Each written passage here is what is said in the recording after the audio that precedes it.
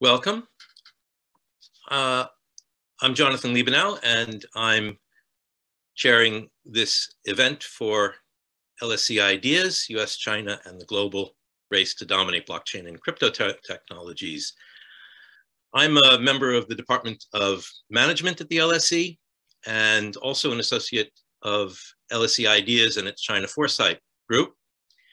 I'm also, relevant to this, an associate of the UCL Center for Blockchain Technologies, where I've worked on issues that are to some degree related to our topic today. Well, given the news of the day, our topic might seem all the more a distant niche of policy and academic interest. However, our governments believe that sanctions are our best or only response to Russia. And Alice Ekman already 7 months ago wrote, "Some sanctioned countries can avoid having to use the US dollar for transactions, therefore impairing the ability of the United States to monitor critical revenue streams to such countries and to enforce economic sanctions. Besides undermining Washington's ability to resort to sanctions as a means of deterrence, the United States would lose all oversight of funding of underground activities, such as terrorism or missile deployment, if such payments are not made under its system." That she wrote in a very, very interesting piece titled "China's Blockchain and Cryptocurrency Ambitions." I'll come back to that in a minute, but our speakers today will start with Garrick Hileman, who wrote in his very, very useful primer, Global Blockchain Benchmarking Study with the Cambridge Center for Alternative Finance. He cautioned us that blockchain has become one of the most hyped technologies since the internet. It's also one of the most poorly understood. This state of affairs exists despite the fact that significant effort has been made to explain blockchain technology to non-technical audiences through the mainstream media, industry reports, academic and online courses, and other channels. Well, what is blockchain and why are we talking about it now, given that it's such an overhyped thing? Turning again to Garrick's piece, he defines it in terms of it being a version of distributed databases, a form of dealing with data that's now over 30 years old, of which distributed ledger is a form, of which blockchain is a variation. And I think we need to take that carefully into consideration when we think about what the scope and significance of blockchain is. Certainly, we shouldn't be seduced by ideas that it's going to revolutionize everything just because of what it is. And most certainly, we must look beyond the most well-known application in Bitcoin. I especially commend the section of Garrick's report, Debunking Common Blockchain Myths. Going back to Alice, she wrote that all these developments underlie two trends. First, the Chinese government is currently testing all possible applications of blockchain technology on its territory. This is comprehensive testing. It provides Beijing with a comparative advantage over countries that anticipate potential applications, but that are not yet testing them on the ground.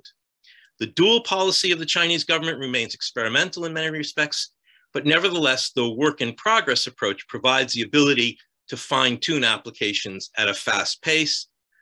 Second, some of the blockchain applications tested by the government are shaped to support the one-party system and its surveillance and control functions. Beijing is developing a specific type of blockchain surveillance that is not only adapted to the authoritarian political system, but also has the capacity to strengthen it in some areas, such as policing and clamping down on dissent. Well, our speakers today are extremely appropriate for this discussion. Indeed, Victoria Adams of the Value Technology Foundation, a Washington-based think tank and advocacy group, already 17 months ago had a session that was titled Blockchain in China and the US. And so we have tremendous background and opportunity to go further with this topic now. So the order of our speakers is, I'll ask Garrick to speak first, briefly, then Alice, and then Tori, and we'll have a little bit of discussion amongst the four of us while we take questions from what looks like a pretty large audience. Thank you, Garrick.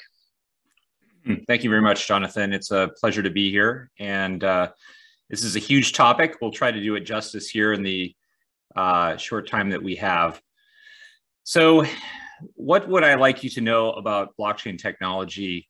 Well, we've come a long way, I think, in the 10 years that I've been working almost full time on this topic. But we still have a lot further to go in terms of both educating people about what it is, why it's an exciting technology, a useful technology, what are its trade-offs, its strengths and weaknesses, and also further developing and maturing the technology. So just a little bit more about myself. I am the head of research at blockchain.com, which is one of the oldest crypto asset companies in the world, founded in 2011 in London, and or actually, sorry, in York, but in the UK. And I've also kind of worn an academic hat during my journey in the blockchain technology space. I first got interested in this topic while I was a PhD student at the London School of Economics. And then I went up to the University of Cambridge, where I authored the reports Jonathan mentioned. And then I've been mostly in industry since 2018, although I continue to be a visiting fellow at the London School of Economics currently. And I've always been just very interested in this question of how this technology can evolve and impact the world, and trying to understand and study the ways that it is growing, and it's growing incredibly quickly. I think it's useful just to start with that point. We looked at high level the growth of the internet from its inception, and that's a debated point. Was it 1971 when Vint Cerf and Bob Kahn invented TCP? I think most people date the beginnings of the internet to a later date. But you could argue that Bitcoin adoption is actually growing quicker than the growth of the internet and growth of PC ownership. Now, of course, Bitcoin and crypto assets, are built on top of computers and the internet. But that's a pretty remarkable, I think, not so well-known stat, that this is something that has become, not just a niche of computer geeks.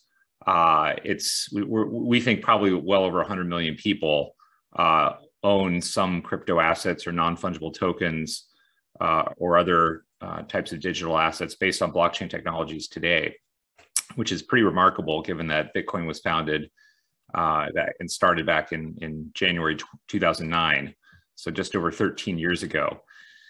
Since then, we've seen a number of other blockchains emerge. A notable one, the number 2 largest in terms of market value, called Ethereum, is a platform for smart contracts, which are certainly worth discussing and take us into things beyond just currency or digital gold, which is often what Bitcoin is described as, this kind of scarce, hard digital asset that has properties that are akin to gold, a traditional safe haven asset or an inflation hedge. Smart contracts, just briefly, I'll give an example of what a smart contract could do. I don't know that this actually exists today, but it's one I've used for years and seems to help people understand what a smart contract is. Imagine you're a dog owner, you're busy, you hire a dog walker, but you don't completely trust your dog walker. So you attach a GPS chip to the dog, and the dog walker takes the dog out. And when the dog comes back, that GPS chip syncs through the internet to the Ethereum blockchain into a smart contract, which you can think of as just like a program that's running on top of the Ethereum blockchain, that does 2 things. It verifies that the agreed upon distance, say it was 3 kilometers, was walked. So it checks the GPS data. and then it automates payment to the dog walker. So it issues a payment, and that payment could be in the form of, you know, the Ethereum native currency, Ether. It could be a stable coin, which is something we may talk about more today. That's a cryptocurrency that's often pegged to something like the US dollar to have a degree of stability in its price, unlike Bitcoin and Ether and other cryptocurrencies that are notoriously volatile. So that automation and that payment are kind of two parts of automatic verification and payment are kind of the two parts of this example of a smart contract. But smart contracts can be used for a whole wide range of things. We see a lot of traditional financial services, exchange, borrowing, and lending now built on top of networks like Ethereum. And this is the DeFi, or decentralized finance phenomenon. And then really in the last year, we've seen an explosion of interest in something called non-fungible tokens.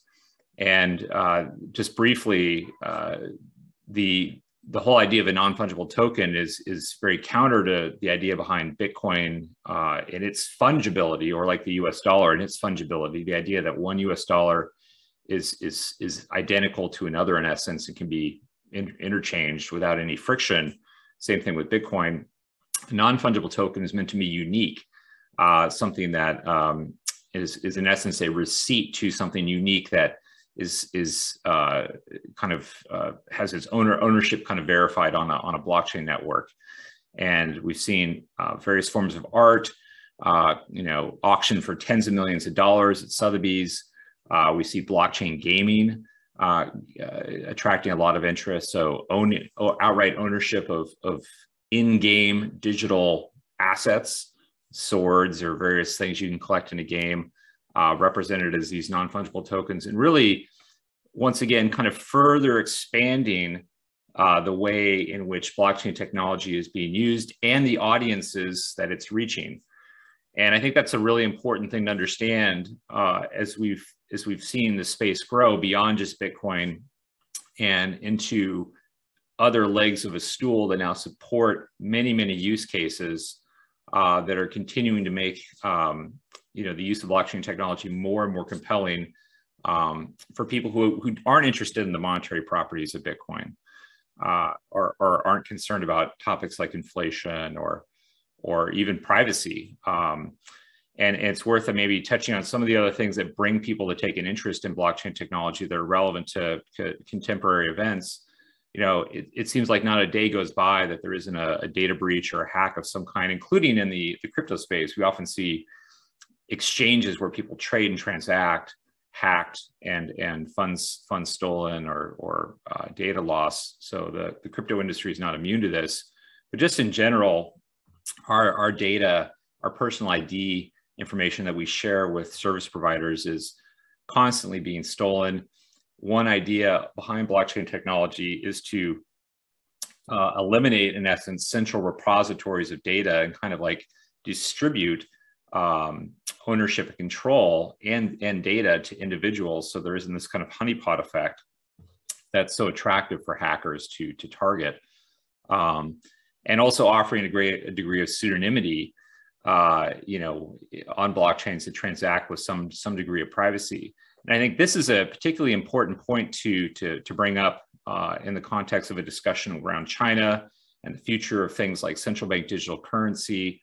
This privacy that is offered by blockchain technology, where you could say, in the case of Bitcoin, have an alphanumeric identifier that represents, say, your wallet, but not your real name attached to your funds and transactions, offers some protection, I think, from kind of a future panopticon and the possibility that literally everything we do financially is visible, trackable, and surveilled, and possibly used in bad ways to control, stifle discussion, political discourse, et cetera. And even going a step further, there's this concept with blockchain technologies around censorship resistance, this idea that you can transact without having to gain approval first prior to the transaction. So to use a bank account, typically you have to apply.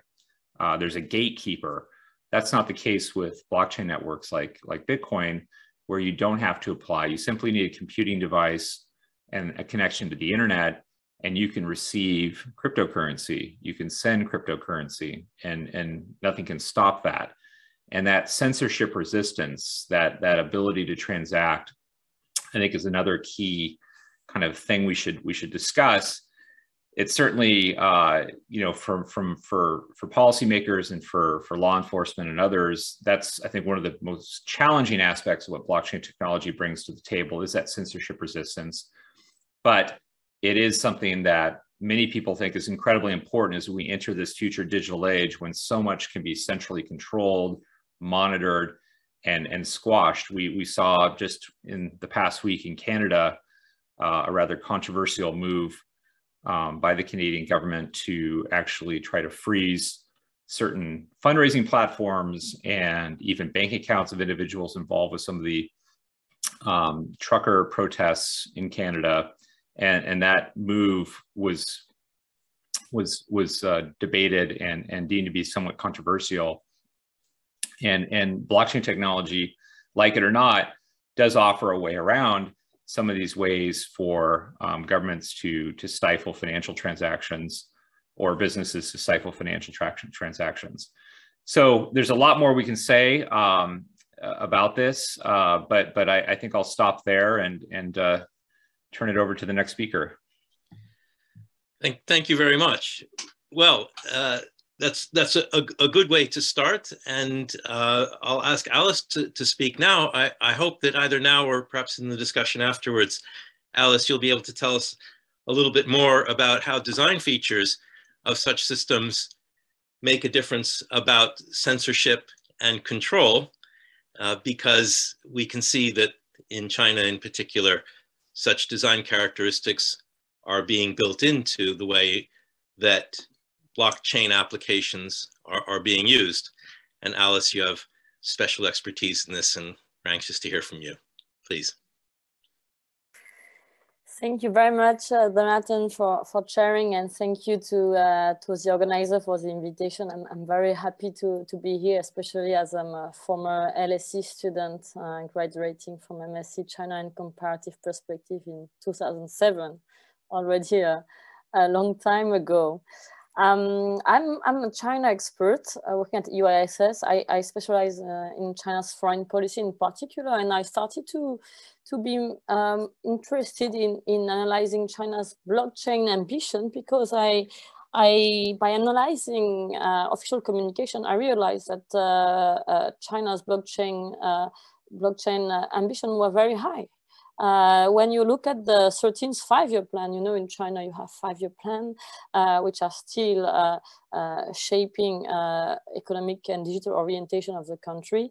China's five-year plan that was published in 2016, it explicitly made reference to blockchain, and it then released the first white paper on blockchain technology and application development by the Ministry of Industry and Information Technology the same year. But really, since 2016, the CPC increasingly considered that blockchain could become an economic and political and geopolitical asset for the country if guided well. And the key word here is guided. Why? Because there is a paradox. Why China is interested in blockchain, which is by definition a technology that is well known for its attributes that are relative anonymity and immutability of the information. Why a country which is promoting censorship and propaganda is interested in a technology that is known for its anonymity and immutability. And here's a paradox. Starting from the decentralized nature of the technology and the highly centralized nature of the Chinese political system. China initially saw blockchain as a threat, but considered that to convert this threat into an asset, economic but also political asset, it has to invest massively in it to reshape it and redefine it according to towards a frame that is suitable to authoritarian regime and context. And in concrete terms, China has invested massively in blockchain development since 2016, but in particularly since 2019 and a speech of Xi Jinping in a dedicated session for members of the Politburo. And it has promoted what I called in the study a dual policy in which it is investing in both blockchain in a comprehensive way as a tool for various applications, and in one of the applications, which is digital currency. So I will start just generally by explaining the comprehensive approach toward China's blockchain, because Garrick in the first part had a focus on the financial dimension of blockchain, but China is really active, is investing in the financial dimension of blockchain, but more specifically in other dimensions. So let me list some of the function of blockchain that is supported and developed by China.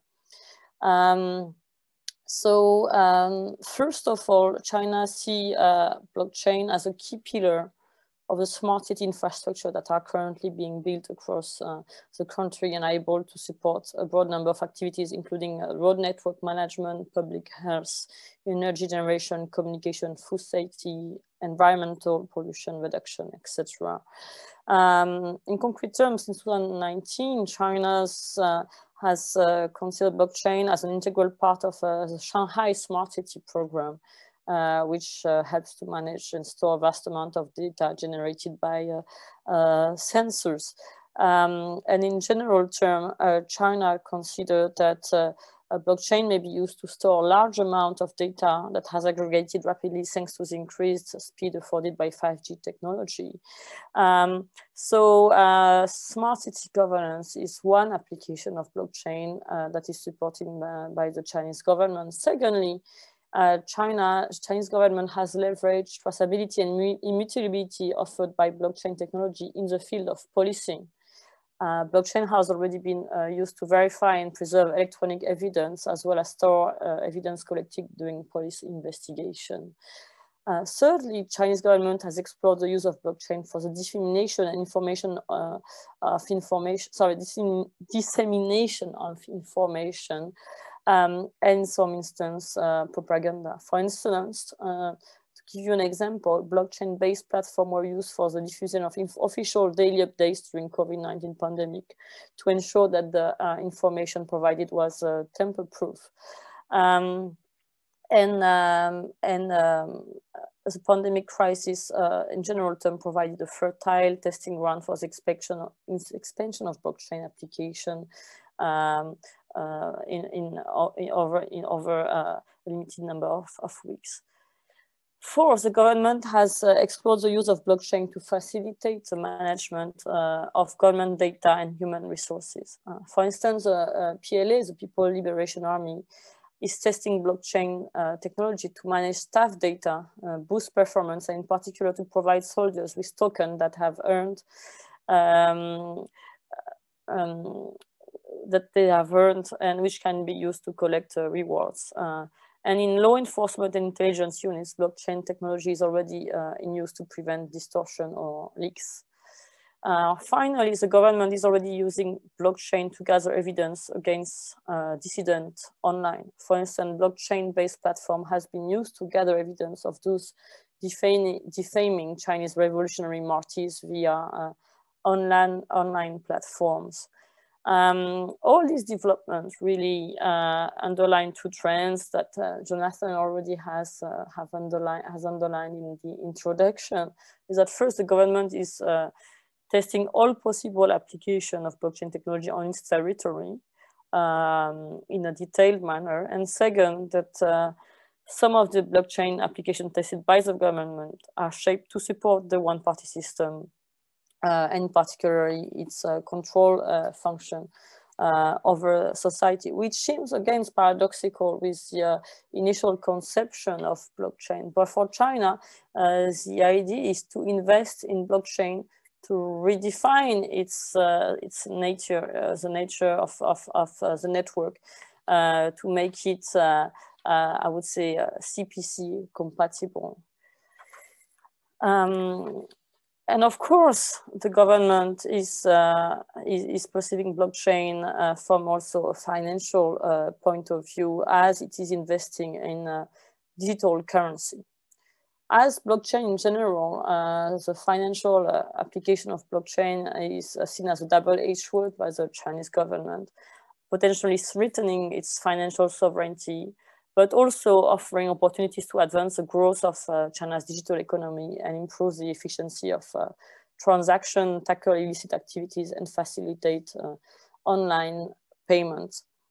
So in concrete terms, and from the beginning, China had a very skeptical and ambiguous stance towards cryptocurrencies, such as Bitcoin or Facebook then emerging cryptocurrency DM. And at the same time, China invested with the aim to gain global leadership in the field of digital currency under central bank supervision. To be more specific on the skeptical approach, and very recently in May 2021, China's State Council called for an increased crackdown on both Bitcoin mining and trading. Shortly after 3 state-backed Chinese Industrial Association vote tougher restriction on virtual currency trading. And China's this skeptical attitude towards cryptocurrency come at a time when it's developing its own state-backed digital currency. The digital yuan, as we could call it, officially known as the digital currency electronic payment, DCEP, is envisaged by Beijing as a central bank digital currency, CBDC, and has a legal status as a same legal status as a regular yuan, which is its value is tied to the regular yuan. So the digital yuan echoes some of features of the Bitcoin, as it enabled consumers to use computerized code as money, but this computer code is created and controlled by the central bank, not by anonymous Bitcoin miners. China is the first country to test a digital currency and to think strategically about it. Other countries in Europe, for instance, Sweden, are in the process of exploring or developing their own CBDC. But they are behind China, which has already become the first country to test its digital currency. In particular, the COVID-19 crisis gave renewed impetus to China's CBDC. In May 2020, Chinese state-owned media reported that design, standard setting R&D of the DCEP function and joint tests have been basically completed. And a one-week trial was carried out during the 2021 Lunar New Year. A nationwide rollout of the virtual currency has been launched recently in the margin of the Winter Olympics in Beijing. It's still, step-by-step launch, but already shoppers have been given so-called red packets containing a digital yuan, and this red packet was distributed in several cities to boost consumption. And they covered, they enabled different scenarios to which, this red packet were enabling the payment of public transport and discount shopping at shopping mall in Olympic cities, Olympic location venues in recent days. Of course, there was a communication part here with central government really wanted to promote digital yuan globally, and it's still far from being used largely on a daily basis. But still, It's interesting to note this development because China has very strong ambition for the coming years in the further implementation with the aim of daily use of the digital yuan by its population. Digital yuan is not expected to replace cash in circulation. It's expected to replace only part of it, and current channel of money supplies will not be altered in the short term. Still, in the long term, digital yuan has the potential to substantially increase the central bank oversight of transaction. Because according to a 2019 regulation of the Cyberspace Administration of China, the banks and electronic payment companies that will distribute the digital yuan already they are requiring users to authenticate the real name as well as national identification card number, and so the central bank will be able to view data on transaction.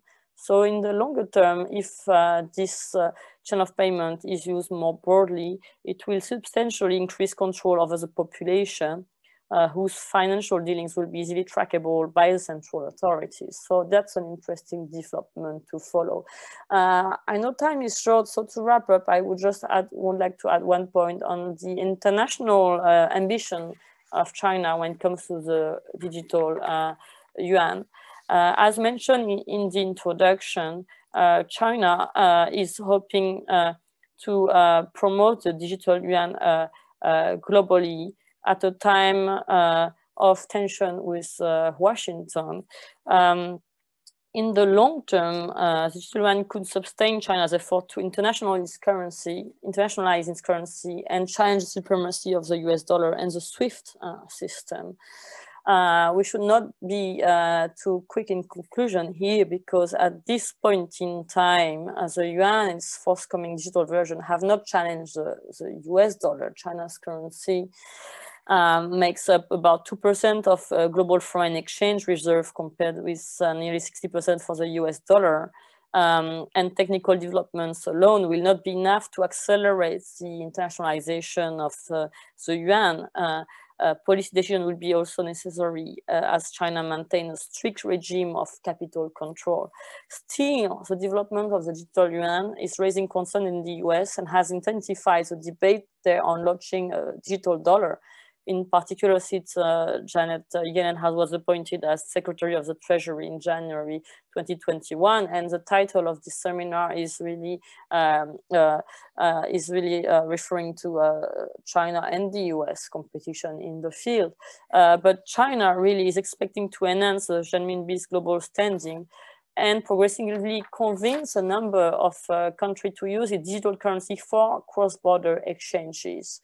And in the long term, some sanctioned countries, including Russia, including Iran, including North Korea, could avoid having to use the US dollar for transaction, therefore impairing the ability of the United States to monitor critical revenue streams to such currency and to enforce economic sanction. In the aim, they would happily welcome a digital currency of reference, including welcome a transaction using digital yuan to bypass sanction more easily. In general term, various group of countries, including some of the countries who are members of the Shanghai Cooperation Organization, who are part of the BRICS country grouping, could be candidate for the experiment. Already in 2019, the BRICS country began cooperating on this, on the proposal of developing alternative path for trade settlement to bypass the supremacy of the dollar. This will take time, and the digital yuan is far from being a currency of reference state, but it's very interesting to continue to monitor China's action and ambition in the field at a time of geopolitical competition and blurred bipolarization of the world, in which sanction is becoming key measures in crisis, including the latest one, the Russia-Ukraine crisis, and we're talking about sanctions involving a SWIFT payment system, but also generally economic and financial sanction. And in this context, more countries will try to find ways to bypass sanctions, and digital currency is one way to bypass them. And China will surely be happy to offer digital yuan as a channel of payment for any countries who may be interested by it. So this raises a number of strategic questions for European countries, including for countries who are considering sanction as an efficient tool to respond to a crisis in the region and beyond. And I will stop here. Thank you. It's fascinating, and I'm sure that people will want to read your piece on China's blockchain and cryptocurrency ambitions, where you express, first of all, a reminder that technology is highly malleable, and whatever the expectations of Satoshi Nakamoto and his followers might feel, that the way in which China has been able to experiment with great breadth applications, we see the way in which the technology comes to serve the purposes, or at least they're exploring these. The challenge that is directly placed to the United States from some of the things that Alice has described is, I hope, what we can turn to next in our discussion. So I'll ask Victoria Adams, Tori Adams, to tell us from the US point of view, please. Well, thank you very much for inviting me here today. And I guess I'll give you the US point of view. So the US point of view is, as always, complex and multifaceted, and many different folks weigh in, because that is the nature of the US political system. I think that we need to sort of go back and think about how blockchain has evolved within the US to get a good picture of where we are now and where we might be going. When blockchain first appeared on the public scene and in the consciousness of policymakers in 2017, it was seen primarily as a financial issue and an issue of illegal funding for terrorism, for illegal narcotics, all of this kind of thing. And that was the focus of most of the federal government. Now, at the same time, we started to see some interest within the federal government of beginning to use blockchain for other purposes. We saw some experiments in the US Treasury on tracking internal funding. We saw some things from the Office of Personnel Management of starting to be able to secure federal workers' information. And there was a generalized interest that there was something more here and we needed to look into it. We saw a couple of bills come out of Congress calling on the Department of Defense and the National Institutes for Technology to conduct studies into blockchain, but really nothing more. Now, what happened then with the crypto winter, when the price crashed of most of the currencies, and in the following couple of years, where you might have noticed we had a president who was less than attentive to many governmental issues, was the blockchain basically went to sleep within the federal government. There was very little interest at all. And at the time, I was working for Consensus, which is a large blockchain firm. It was very difficult to get anybody's attention. The only way we could was to get a little attention in Congress by focusing on the China threat of China's blockchain services network, of the emergence of digital yuan, and of many of the initiatives that Alice was just speaking of. But even then, we really couldn't get much traction. We could talk to folks within different committees, we could talk to the blockchain caucus, but awareness of things outside was just not there. DOD, the Department of Defense, did publish a report on it, but again, it wasn't really something. So by 2019, I would say blockchain was effectively dead within the federal government, within federal policy. The most you saw was some regulatory issues around blockchain and currency issues, you know, a lot of crypto going on, and also some attention into trying to track the flow of funds coming out of Department of Justice, the FBI, and the IRS, the Internal Revenue Service, the taxman, that was also very interested in how to get people to pay tax on their crypto dealings. So nothing was there. It was over as far as the government was concerned. And you could see this in the moves of some of the big consulting firms that were focused on the government, where they effectively wound up their blockchain practices that they'd been spinning up to expect the demand. Now, this began to change really in about 2019, 2020, and from there. You started to see more interest all around in blockchain, and this was spurred by China's interest and its initiation of the digital yuan experiments. What we started to see was the Treasury and the SEC and a number of other, and the Federal Reserve banks beginning to conduct studies and interest and experiments with the digital dollar. And that is still ongoing, and I would expect it to move very slowly because the threat is seen as a very long-term threat, and the US has a lot to lose. So there's a very slow experimentation with the folks up in the Boston Fed, and they've been working very closely with MIT. What I find more interesting that we started to see was the revival of interest within the defense community with blockchain. And a number of things were driving this.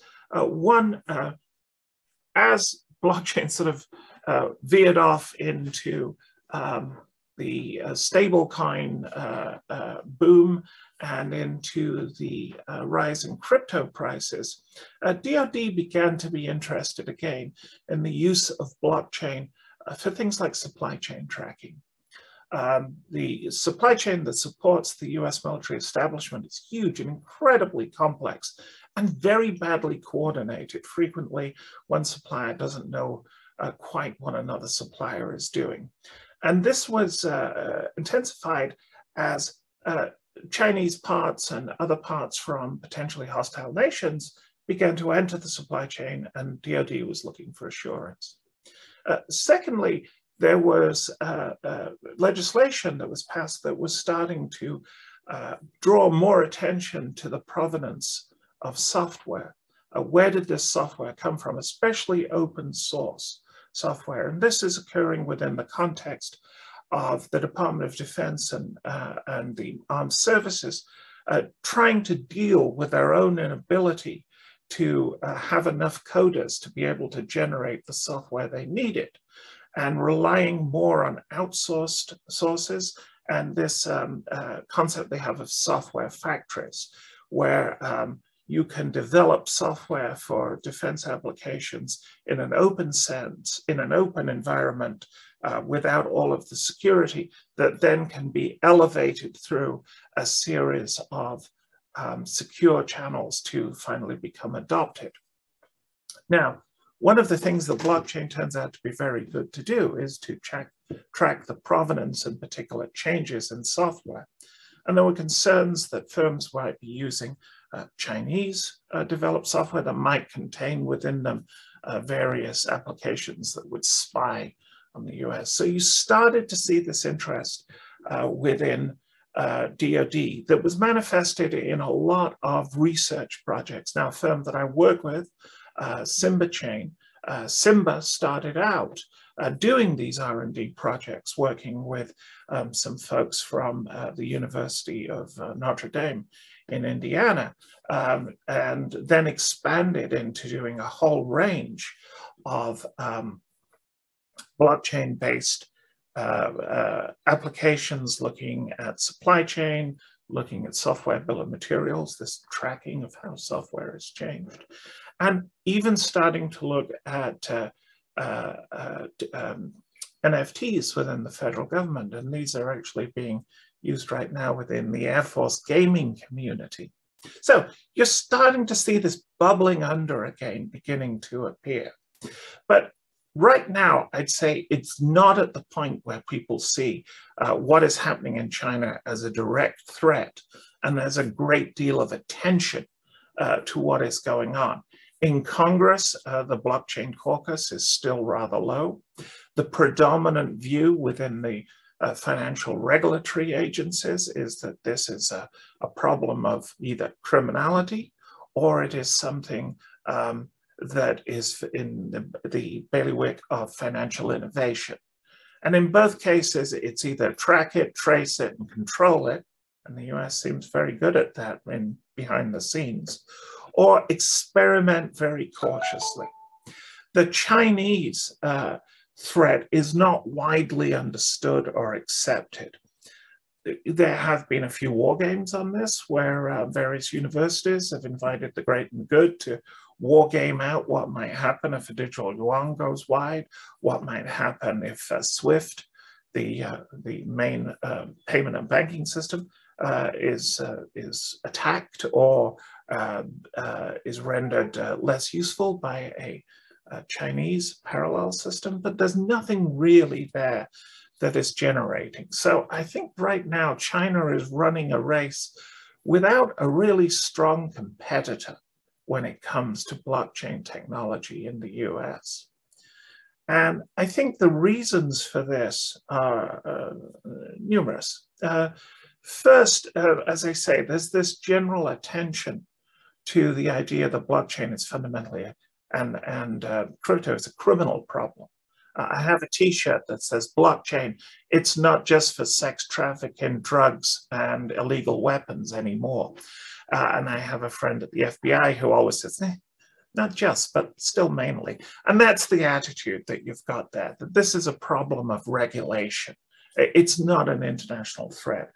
Secondly, there are so many technological threats coming from China that people's attention has focused on the different elements of that. It's very easy to get people's time if you want to talk about AI as a threat from China. It's much more difficult if you want to talk about blockchain because, as the first speaker alluded to, blockchain is still for most people quite hard to understand. And in fact, both at VTF, where I do some work, and at Simba, where I do some work, we have stopped referring to blockchain when we talk to the federal government. We talk about decentralized systems. We talk about zero trust systems. Each of these elements, you can have conversations with IT people. You can have conversations with people about security. But if you start to talk about blockchain, crypto comes up real quickly. And then that just cuts off conversation. So faced with all the threats coming, the focus on criminality and regulation, and the difficulty of understanding blockchain, the US has still yet to develop a coherent, coordinated approach to blockchain and the threat that is posed by China. And I'll end there so we can have lots of questions. Thank you. Thank you. That's very, very interesting. It sort of fits in my mind into a pattern of a number of things that the United States views as foreign, distant, long-term, slowly emerging possibilities. And I'm not going to claim that blockchain technologies are exactly the opposite of that, but I think that Alice describing the use of the digital yuan at the Olympics last week is already an example of how these things become tangible, and tangible not just in some abstracted limited form, but in a way that really embodies already China's ability to identify, track, and control the usage of, in this case, the currency. But Alice also pointed out that the applications in supply chains, in procurement, in social control, and even in social monitoring activities is already quite extensive. So this is very, very interesting. We do have some questions that have come from the audience. I think that I'd really like to start out, though, with just a general question, and also offer you the opportunity perhaps to ask each other questions. But the general question has to do with the private versus public source of activity. So in China, there's a lot of private activity in blockchain businesses versus the government initiatives. And I'm interested in the extent to which this seems to be significant. In the United States, perhaps on the contrary, the development by the U.S. government, as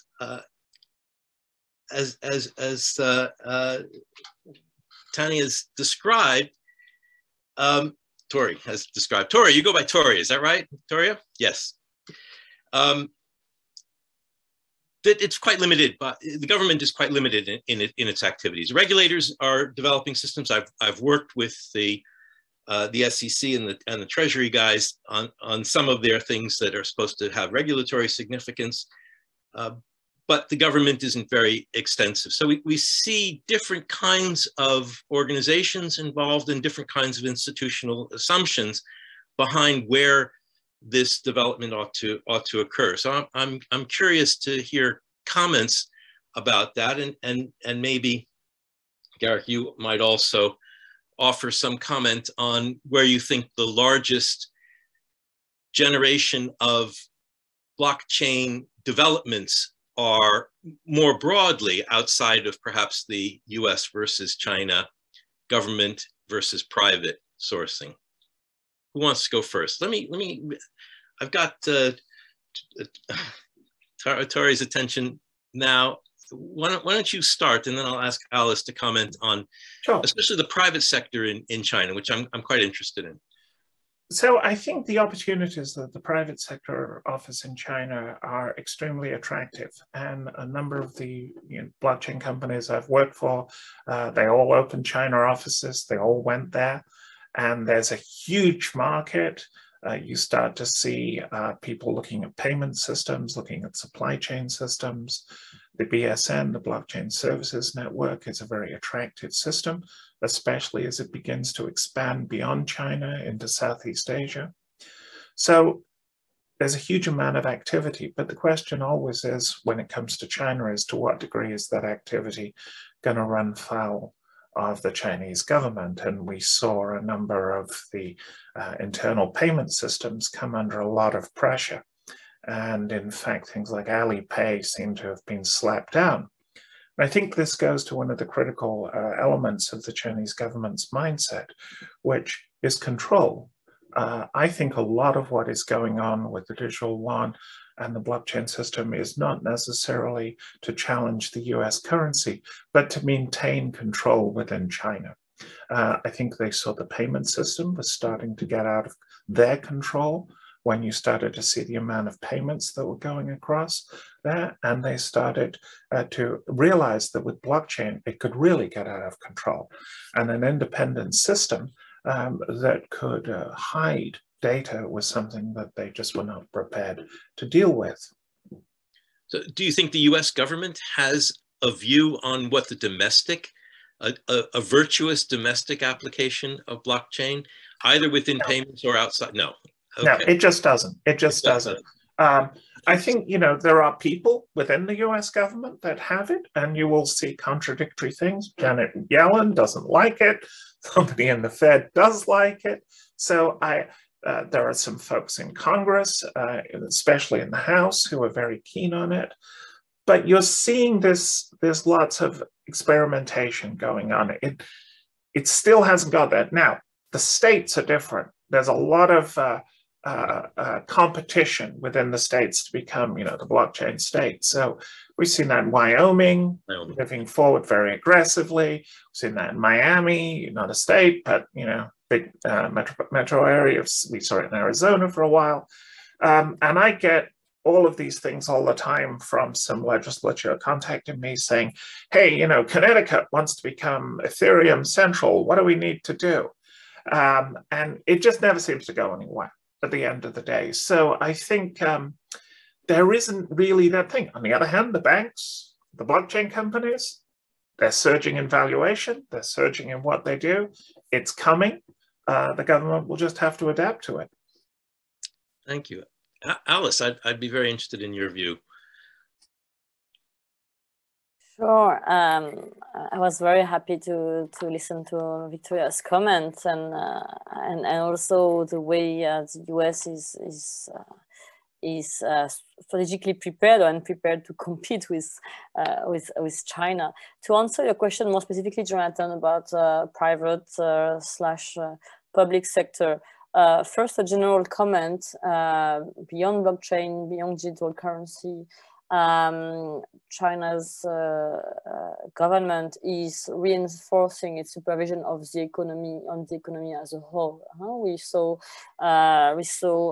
reinforcement of control. In general term, on private sector, party branches are increasingly numerous and influential within state enterprises, and they've always been there, but also Xi Jinping has called to reinforce a number and the presence of party branches within private enterprises, and more private enterprises have party cells within their functioning. And second, restructuring of the private sector, we have seen that in the entertainment sector, in the private education sector, and in the tech sector, to name a few sectors.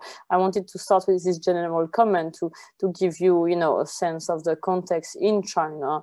And in particular, the banking and the financial sector is not liberalized, as you know, and it's not planned to be anytime soon. The control of the government on banks is still very strong, and foreign banks have a lot of obstacle in penetrating the market, as you know. So this is not different when it comes to digital currency, and even more so, to follow what Victoria was saying. China has double multi-layered approach. First is to control and to ban digital currency, such as foreign digital currency that it has not created, it was not at an initiative of, and is not able to control or to limit the anonymity on it. For example, it's strong ban on Bitcoin. And other cryptocurrency that it considered as a potential threat. And second, China has invested in the creation on cryptocurrency that are state supervised and to which it can shape in a way that it is compatible with its current financial system and overall political system. So we are using the same words, blockchain and cryptocurrency, but actually it's something very different from what it originally means. And I think that's the whole paradox here. Chinese central government is using the term blockchain a lot in its communication. It's using the term digital currency a lot in its communication, and it will continue to do that with the aim to reshape the norm and standard of it, not just domestically, but internationally as well. So to marginalize any initiative that is considered as a threat, and to support a state control type of digital currency. So more specifically, the digital yuan is not a revolution. As I mentioned, it's tied to the regular yuan. Its value is tied to it. It's not flexible currency. It's not anonymous. And it's controlled by PBOC. So that is the plan, and I mean, it's not a revolution domestically neither. I would say it's a new channel of payment that is also made possible by his already widespread use of phone payment as well. You know, digital payment in general term is already very advanced in China, thanks to I would say Alipay and Tencent WeChat Pay. But all these as well are also controlled increasingly to operate in line with government priorities and data regulation. So China is promoting this on its territory. What is interesting is to what extent digital yuan will be used as a currency beyond China's territory. It's too early to answer, but you have ambition here to promote digital yuan in various ways globally. It's interesting to see in any regional forum that, especially in Southeast Asia, that was mentioned. You know, you have frequent reference to both the BSN and more specifically also to the digital yuan. And really, I think the next 2 years will see a reinforcement of bilateral agreement mentioning digital currency, mutual recognition.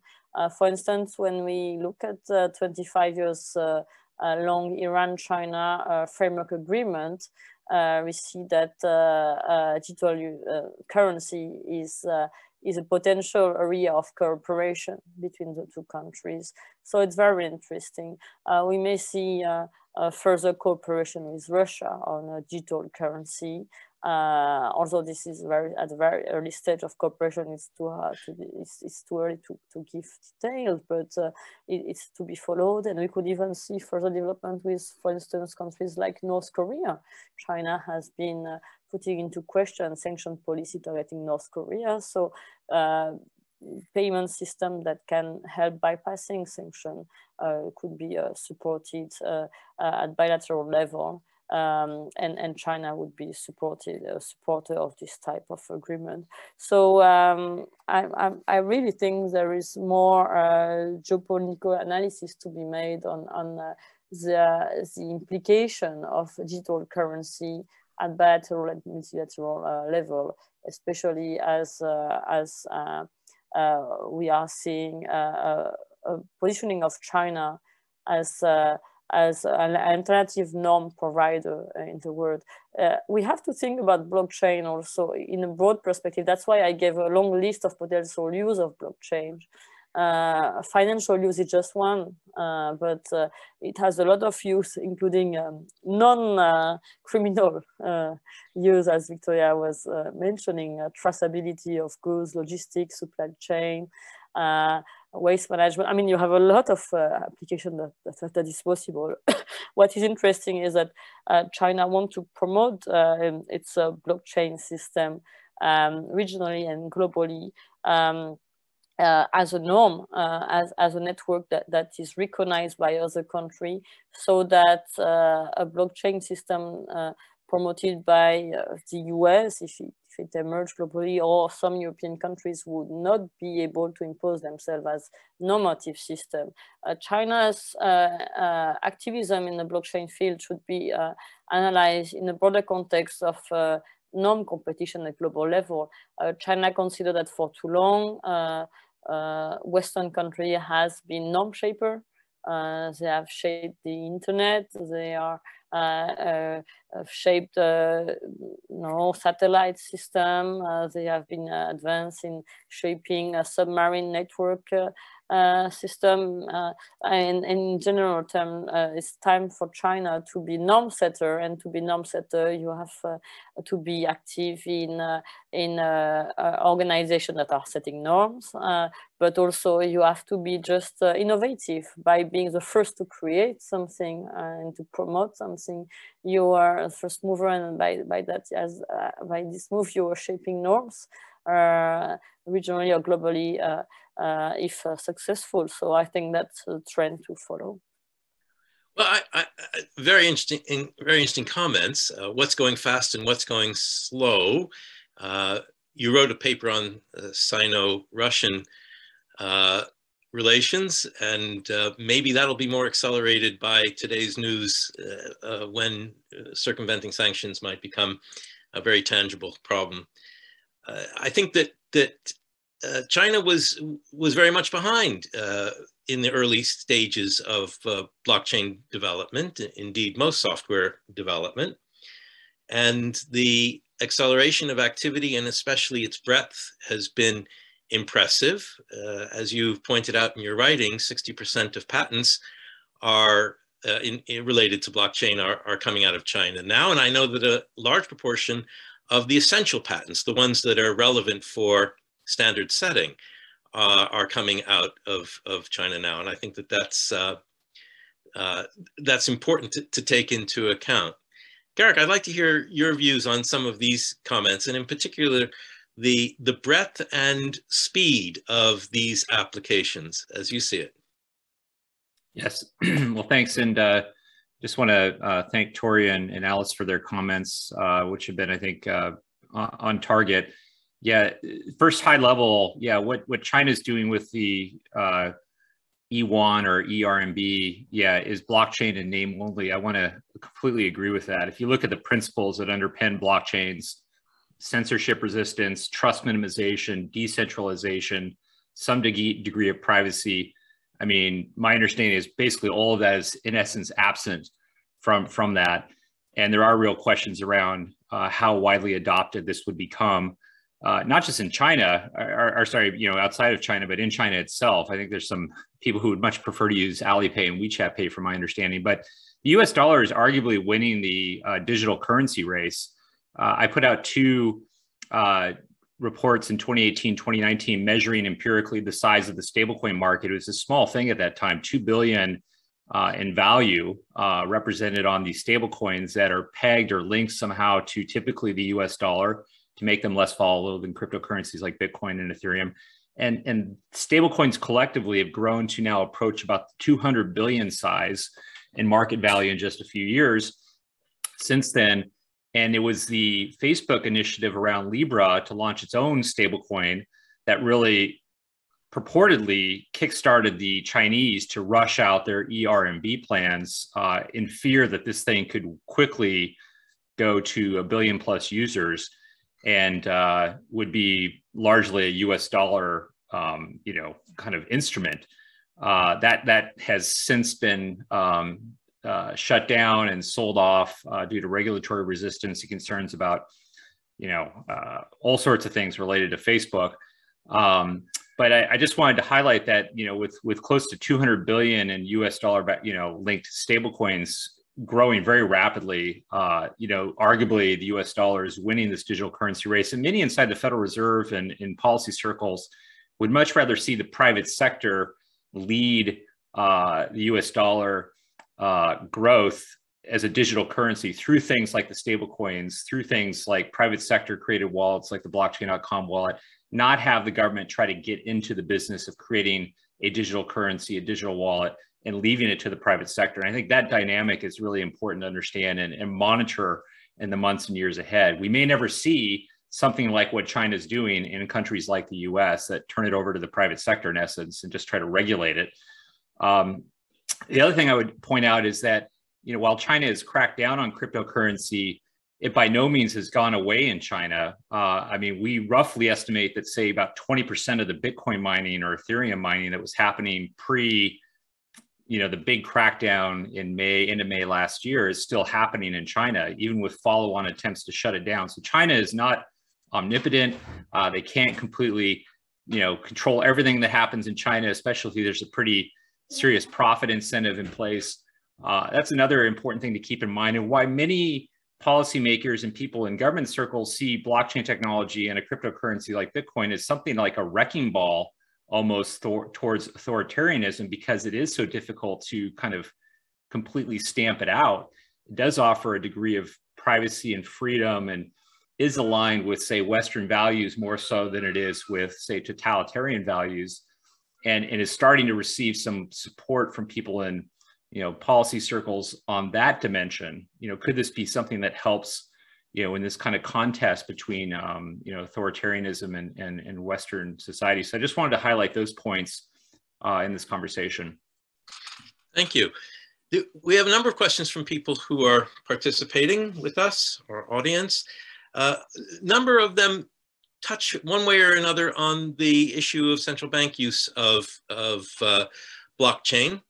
And Janet Yellen's position notwithstanding, I'm curious to see how the US views these things, but also the way in which the specifically coordinated projects that the Chinese central bank has initiated with neighboring countries like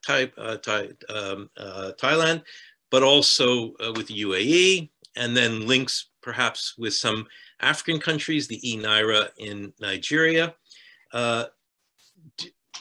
Maybe Garrick, I'll ask you if you can be brief, just to say something about what the architecture is, and then Alice may have things to say about what the intention of the Chinese central bank is in pursuing this, and then maybe a view from Janet Yellen's hometown. Garrick. Yeah, there might be someone here who can speak more to the architecture. I mean, I'm aware of various working groups and rumors of China partnering with the UAE and trying to maybe denominate oil transactions in this ERMB. And I think that's, to my knowledge, still pretty fuzzy and under development, and on kind of the discussion table. But certainly, there's been, a number of people, Ken Rogoff, economist at Harvard, has written about how Africa is going to be a central battleground for something like, the ERMB, and China using its trade muscle to kind of force countries to transact with the digital yuan. And certainly one can imagine that taking place. But I'll leave it to the other panelists to maybe speak more about this if they'd like to. Yeah. Alice, you've written something about it. Does it have momentum? I'm not able to speak about the e-Naira because I haven't conducted research on this, so I want to be accurate about it, and I'm not able at this point in time. But it's a very interesting question because we talked a lot about China's initiative, but initiatives are burgeoning now in a diversity of countries, and the key question is how they will connect and how they will be compatible, and how they will lead to a merger of digital currency or compatibility, or are we talking about two types of digital currencies and two types of blockchain that are incompatible? And I think this or various types of digital currencies and blockchain that are incompatible. And I think this question is relevant at a time of digital tension between Washington and Beijing, and what we could analyze as digital decoupling in various respects. We are already seeing some countries banning WeChat Pay and digital payments supported by Chinese companies, and we may see in the future some countries welcoming digital yuan and some others completely rejecting and banning it. And it's really a matter of compatibility, not just because of geopolitical tension, but also because of the normative tension that is behind. And we may be skeptical about China's initiative and development, but I wouldn't underestimate China's potential in the field of blockchain and digital currency, even if it's limited and it's redefined in a narrow way, because, as I mentioned, first, China has made it a priority to promote blockchain and digital yuan development. And second, because it has testing experience that other country yet does not have, or at least China has launched a test earlier that many countries have, and in comparison with the US, China is more advanced just in the strategic thinking about the topic and how it can be implemented. So yeah, several countries already who are I mean, several countries in Southeast Asia are interested in cooperating with China when it comes to digital yuan and the BSE. And I think we should consider the current period as a potential period of acceleration of either counter initiative to react to China's initiative. And I think really, as Victoria, described, not much has happened under the Trump administration when it comes to blockchain and digital currency strategic thinking, but we are really seeing a waking up phase now, much more active development, and the China threat is very high on the agenda, and blockchain is part of this threat, and I think it's acknowledged now as part of this threat. So it's more about reacting and testing capacities, and the EU has also has promoted initiative in the field with EBSCI, for instance, and is willing to test digital currency, but the testing phase is starting much later than the testing phase that China has launched. So it's a matter of also experiment and return on experience, because it's still a very I would say work in progress period now, with a lot of I would say trials, a lot of failure in the field, and failures are also a way to progress. And China's system is still very much limited, with a lot of also technical limitation. But the failure that he's facing is also a way to progress, because it is managing step by step to adjust to this failure in response. Thank you. One of the legacies of the Trump era was the acceleration of what had already been a trend in the United States to be negligent about standard setting bodies, and especially international norms and standard setting bodies. And the Chinese certainly were simultaneously accelerating from about 10 years ago their engagement in these things. From a central bank point of view, this is quite important. You mentioned Janet Yellen's position on this. Does the central bank in the United States, does the Fed have a clear aim to become engaged in any way, either with a currency or with using blockchain as a distributed database mechanism of advanced form? I think not, although it keeps it pretty quiet. We're seeing the Boston Fed, which seems to have been leading the thinking on this. And so I should say, for folks that aren't aware of what the incredible complexity of everything in the US when it comes to getting anything done, that the central banks are, the central banking system is in fact decentralized among a number of regional banks. And the Boston Fed has been doing most of the thinking and the work here. And they've been keeping it very quiet. They occasionally ask for position papers or thoughts and comments. They've been working closely with MIT on the development of a digital dollar. Now, on the other hand, if you talk to some folks in Congress, they'll say, but I already have a digital dollar when I make a payment. What are you bringing me? So I think this goes to an important point, that one thing Alice and Garrick have both said, that blockchain and digital currency and a central bank digital currency, CBDC, are not synonymous. Most of the systems that will emerge will be highly centralized and very much controlled by that central government. They are not giving up their currency. Now, that being said, it will provide a great many benefits. So there's interest in this, but the dollar is in the position of defending its hegemony.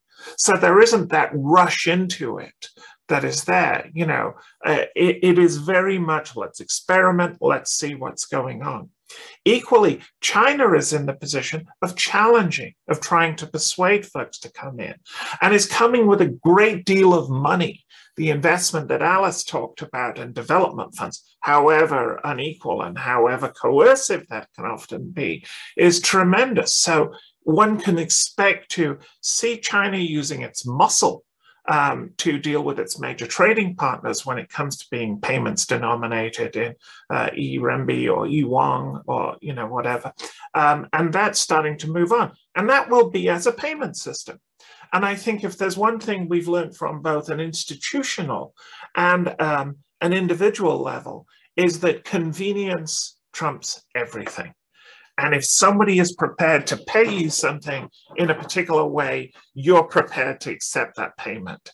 I'm trying to buy something from Poland right now, and the arguments I'm going through with a Polish guy over how to pay him are going on. And I'm like, just take my money.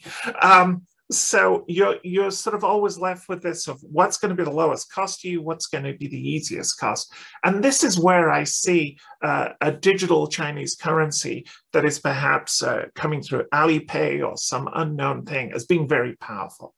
If I'm in Kenya and somebody is offering me this payment in digital yuan, which comes straight on my phone, and that's easier to get than the exchange rate I'm going to get to Kenyan shillings, I'm going to accept it, especially as it's going along that digital Silk Road, that digital supply chain that's coming. So I see the adoption as, yes, the central bank's going to muscle in, but also Chinese people that are within that Chinese economic co-prosperity sphere, to use a term from the past, might well be willing to just adopt and take the payments. And there might be nothing we can do about that. And in the case of digital currencies, as opposed to blockchain, there are the mechanisms for kind of containing it. But are there really mechanisms for containing blockchain uses once they've become established and autonomous? What kind of pushback can there be? Well, I would say this, that blockchain is neither, it's seen as a sort of libertarian technology, but in my view, it's neither a libertarian nor an authoritarian technology. It's very neutral. So if I am using it to track my supply chain and I'm doing it on a private chain with folks who have been recognized as being the legitimate suppliers, then that is not a libertarian idea. That is not something that's there. And I see that as expanding enormously as business starts to wake up to the different opportunities. Now, I will say, we all thought that would happen a great deal faster than it has happened. And in fact, a lot of businesses have walked back their blockchain implementations. And we need to think about why that is occurring. Personally, I think it's because the technology is really clunky right now. IBM's technology, I believe, is secretly a way of selling IBM Cloud, because the amount of money that you have to spend to set it up is such that only the biggest would dare go into that. But when you see things like some of the low-code applications that are coming in, I expect to see more moving in. In terms of, can you stop it? Can you stop digital currencies that are blockchain-based, like all of the stable coins we're seeing, all of the native blockchain currencies like Bitcoin and all of this? I don't think you can stop them. I think you can push them out of legitimate finance if you're prepared to do that. And I think you can also stop them because they're not as private as people think. What we see with the firm Chain Analysis, which tracks blockchain changes, it can pretty much now figure out who's getting what there. Because ultimately, as one former colleague used to say to me, as long as you can't buy a pizza with Bitcoin, then you ultimately have to change back into fiat. And when you change back into fiat, you enter the world again of financial regulation and tracking. And it doesn't take a genius to be able to track, $1 billion of Bitcoin gets sold and somebody gets $1 billion in 2 or 3 accounts that they are controlling. And this is what the State Department and the various federal regulatory agencies do. They track multiple different indicators and have a very good idea. So when we had the hack of the pipeline in the US recently, they were able very quickly to point out the hacker group within Russia who had did it and then seize those funds back again. So it is very difficult to think of this as a mainstream alternative economy. I think one can think of it as continuing on as a low-level alternative payment system. And then, as Garrick was saying, within the stablecoin realm as a intra-business payment. But I still, I would not accept someone's payment in their stable coin. I mean, it's coming back to the initial things of banks in the United States in the 19th century. You had huge numbers of what they call prairie banks, local banks that would open and would issue their own currency. And you had to have faith in that bank. And, they would take you into the strong room and show you the gold. And frequently the gold was this thick and a lot of grain underneath the gold to give you the appearance of a lot of gold. And the same with stable currencies. Again, it tends to centralize it because I want to have faith in my stable currency. I know one very well-known stable currency where the individuals who run it, their behavior would suggest that that's anything but stable. So you're back to where you were. Are you going to trust it? It's a complex picture. I know we're running up on time, and Jonathan, Tori, I just wanted to just add a couple things to what Tori was mentioning about stablecoins. First of all, many of them contain actually in their smart contract language a law enforcement function that can be called. So like law enforcement can contact a Tether or a USD coin, the second largest stablecoin, and say, hey, we think there's criminal activity associated with this stablecoin, freeze that address, freeze those funds, and that's happened. So there are ways to police and interact with law enforcement with stablecoins. And then the other thing that hasn't received a lot of attention I just want to mention is the US government has kind of made an interesting distinction between Bitcoin and what they call anonymity enhanced cryptocurrencies, or AECs. And so some cryptocurrencies, and I'll mention a few names like Monero, for example, are in this bucket of AECs, anonymity enhanced cryptocurrencies, that the government is not auctioning back to market. So it's treating it more like a cocaine seizure or some other illicit, Bitcoin that's been seized by law enforcement is returned to the person who was maybe had it stolen from them or is auctioned. That's been the historical pattern. But things like Monero are not being auctioned back to the public. And so that's an interesting development that hasn't received a lot of attention that I think is worth mentioning. Having said that, this record seizure of the Bitfinex funds that were stolen back in 2016, $3+ billion today worth of Bitcoin seized, 95,000 Bitcoins. The Department of Justice was apparently able to track exchange of Bitcoin into Monero.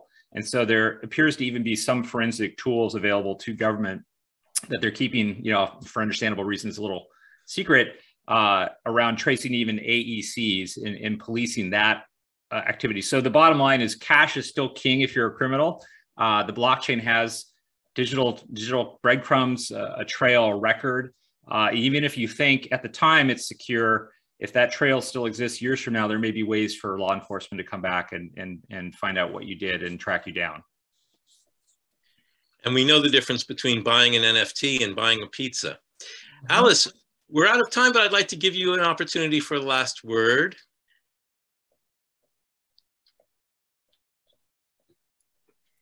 Yeah, sure. I just take this opportunity to answer very briefly to a question about EU's approach towards blockchain, and I think it's important to mention that the Governing Council of the European Central Bank has decided to launch an investigation phase of a digital euro project that was in July 2021, and this will move ahead. So it's interesting to take this into account. A digital euro will be investigated and tested. It will take probably a number of years, we are assessing about at least 5 years. So it's also a matter of time frame. I think everyone at the end will launch a digital currency that is supervised by a central bank, just because it's a future and it has numerous advantages. But it's a matter of time frame. There is investigation process, testing process, and it's also important to note that EU is also considering non-financial dimension of blockchain application. For example, it has launched EBSC, a network of distributed nodes across the EU that will deliver cross-border public services, which is already come into production, but is still limited in its use. But step by step, we will use probably EBSC to certify our identity for administration, paper processes,